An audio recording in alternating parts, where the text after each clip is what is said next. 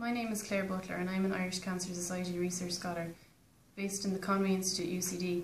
I'll be carrying out my research on bowel cancer between the Conway Institute and the Institute of Molecular Medicine in St James's Hospital.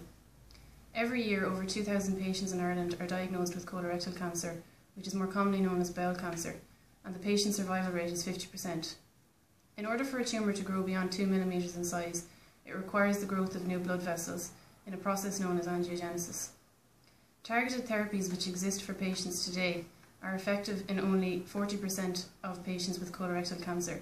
These are targeted therapies which inhibit tumour angiogenesis.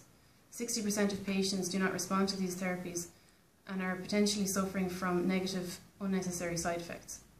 Of the patients who do initially respond to treatment, these patients will inevitably become resistant to these effects and require further treatment options. My project aims to test the anti-angiogenic capacity of novel small molecule compounds using zebrafish models of cancer, colorectal cell lines, tumour tissue and mouse models of cancer. Given the factors that inflammation have on overall tumour progression, I will also test the anti-inflammatory effects of these compounds in similar models. My aim is to identify at least one novel active anti-angiogenic compound which will broaden the therapeutic therapies available to patients suffering from colorectal cancer. I'm very grateful to the Irish Cancer Society for the opportunity to pursue a PhD in cancer research and focus my efforts on the development of cancer therapeutics.